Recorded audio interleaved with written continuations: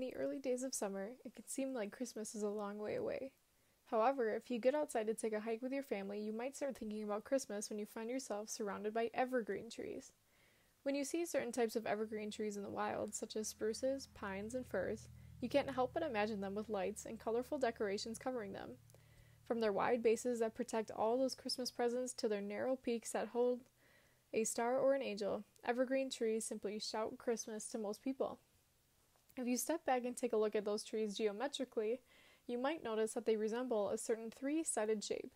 Like all those Christmas trees you've drawn on homemade cards, the wide base and narrow top of many evergreen trees forms a triangle.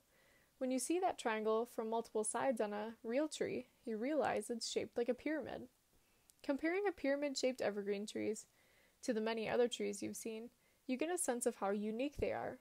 So why do some evergreen trees take such a unique pyramid shape when most other trees don't? Experts believe the unique pyramid shape of certain evergreen trees is an adaptation that has evolved over thousands and thousands of years. Many of these evergreens, collectively known as conifers, live in places with long, snowy winters. In these snowy areas, trees with traditional oval or circular tops would have a hard time surviving. The heavy, wet snow would collect in their upper branches and cause them to break off, damaging and possibly killing the tree. Evergreens, on the other hand, have narrow tops that help prevent heavy snow from building up. Evergreens also tend to have shallow root systems, and this makes them susceptible to being damaged by heavy winds. Being shaped like a pyramid, however, reduces their wind resistance, helping them stay upright even in the heaviest winds. Wind resistance is also reduced by the space between the layers of branches, as well as the fact that they have thin needles rather than broad leaves. The particular geography of pyramid-shaped evergreens plays an important role for another reason. The farther north you travel from the equator, the lower the angle is at which the sun's rays reach Earth.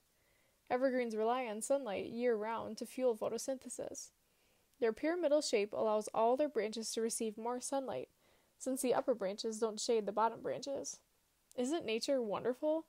The next time you see a pyramid-shaped Christmas tree, you can marvel at how its shape has developed over time as an adaptation to snow, wind, and sunlight.